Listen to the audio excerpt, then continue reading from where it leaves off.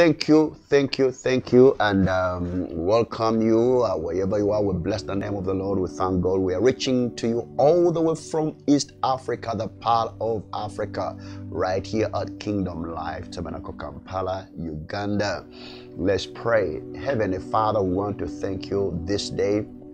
Thank you once again for the privilege that you have given us to be able to share your word with your saints around the world. And Father, I pray that your presence will abound, will abide, and will prevail, that your kingdom will come, your will be done today as it is in heaven. We pray that your word will come with simplicity, with clarity, with accuracy, and with understanding. Dear blessed Holy Spirit, breathe upon the word of God today, that as it goes forth to your people around the nations of the world, you bless and sanctify them in the name of Jesus. I pray that Kingdom Life will be a reality to every soul, to every individual that is watching and listening to us. Father, we pray that the power of your glory, the power of your presence will prevail. In the name of the Father, in the name of the Son, and the Holy Spirit. Amen and amen. My assignment today is to share with us the blueprint of a servant, or the blueprint of a servant leader. Like John Maxwell has often said in his writings, that everything falls and rises on a leader. Everything falls and rises on a leader. But the type of a leader, or the kind of a leader, or the style of leadership will determine the success of a leader. The style of leadership, the type and the kind of leadership will determine the effectiveness of any leader in life. By the grace of God, our recent book released is entitled Daring Leadership in the 21st Century, the Higher Dimension.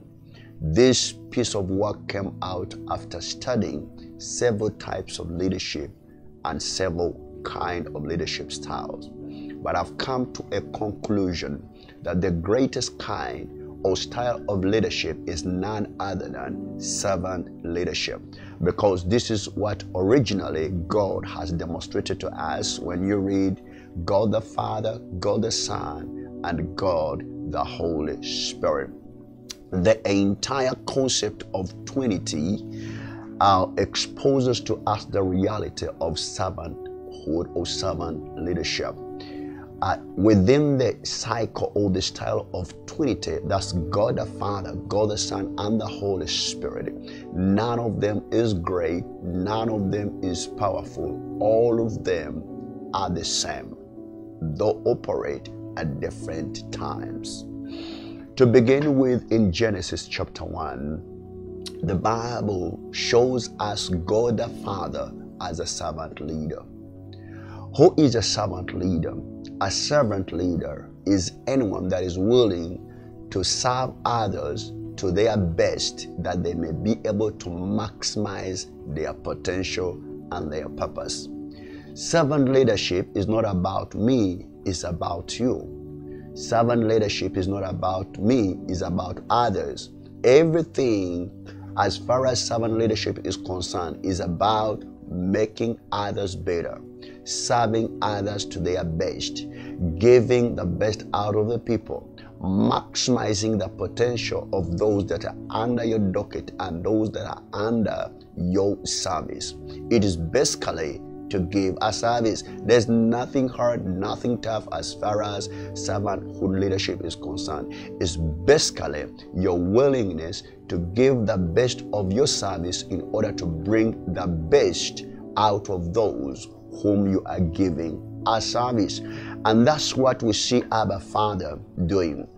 You see, God the Father in Genesis chapter 1 verse 26, the Bible says, and God said, let us make man in our own image and in our own likeness. Why? That they may have dominion over the fish of the sea and over the fowl of the air, and over the cattle, and over all the earth, and every creeping thing that creeps upon the earth.